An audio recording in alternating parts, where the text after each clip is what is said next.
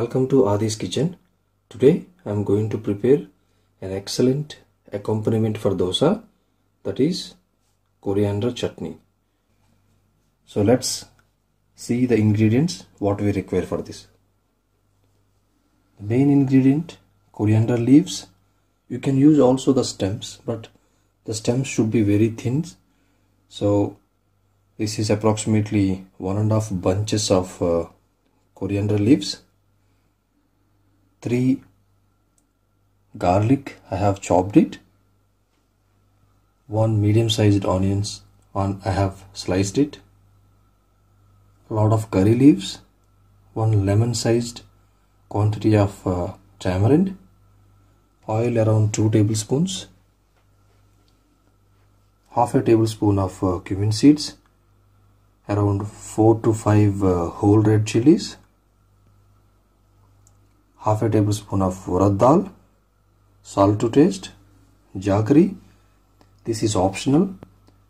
If you want a little bit of sweetness next to the sourness, you can use jaggery, but also very little. If you don't like the sweetness in this pickle at all, so you can avoid this. But this jaggery really enhances the flavor and taste of this chutney, so better to use. So let's get started. Place a pan. Keep the flame on medium. Just pouring around 2 tablespoons of oil.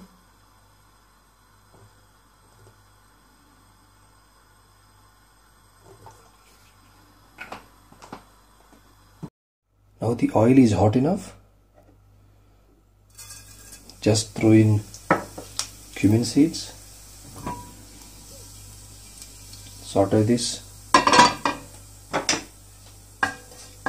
Added garlic to this. It releases nice aromas.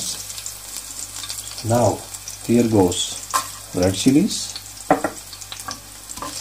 Saute this for just like 10 to 20 seconds.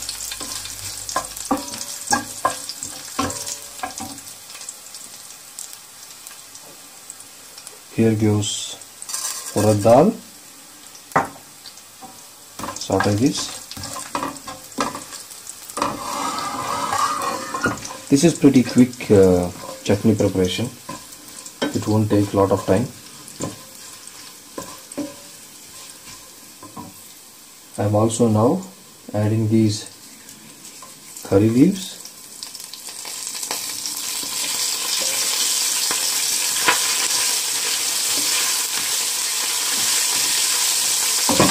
I recommend you to use the freshly available curry leaves, not the frozen ones or not these dry ones.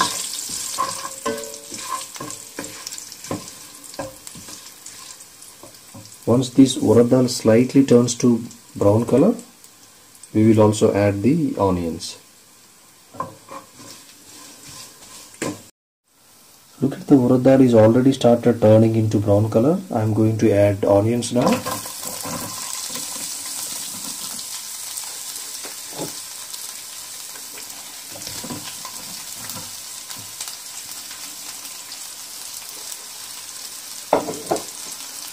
And also half a tablespoon of salt. Salt you can adjust at any point of time. Since this is chutney, it is possible that you can adjust salt according to your taste. Just saute this. This does not need to be brown, so you don't need to caramelize these onions. Once these onions are soft enough, then we can also add coriander leaves. Now these onions are soft enough. If you want more spicy, you can also add 1 or 2 red chilies or even green chilies. You can also add. Now since these onions are already soft, I am adding coriander leaves.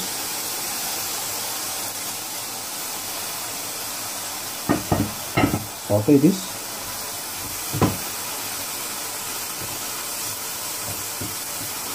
It won't take a lot of time now. These greeny coriander leaves just get mashed up. within no time. At the same time, I am also adding tamarind and also little amount of jaggery. Remember, most of the cases, wherever this tamarind goes, especially in chutneys, jaggery will definitely follow. Cook for another 2 or 3 minutes, and then you can transfer to a blender and you can nicely make a paste out of it, and that's when your coriander pickle will be, or chutney will be ready.